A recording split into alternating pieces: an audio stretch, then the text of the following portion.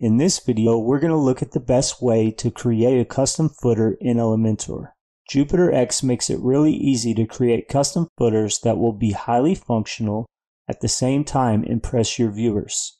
JupyterX does have a built-in footer which allows you to design a basic footer, but it is limited by what you can add to the footer and how the elements display. With the Elementor footer template, you can create a custom footer with any element provided with JupyterX, such as buttons, images, headings, icons, and lay them out with unlimited freedom. Your only limitation will be creativity. So let's go ahead and make a footer. From the WordPress left menu, click on Elementor and go to the My Templates menu. Next, go to My Templates title. Click on the Add New button. For the template type, select Footer and give your footer a name.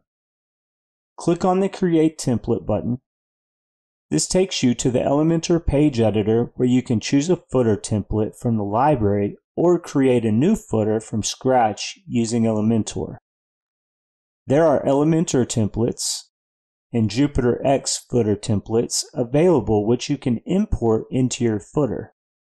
If you're looking for a starting point, this may be a good option. So let's pick this template by clicking Insert. Now I can simply click on the elements, edit them, delete them, or add a new element to the footer. Basically, just design the footer like any page. Once you're happy with it, you can assign the footer globally by going to Appearance, Customize, Footer, then choose the template name, behavior. Static will keep the footer at the bottom of the content, and as you scroll down it will appear. Fixed remains at the bottom of the window under the content. After that, your footer will be on every page.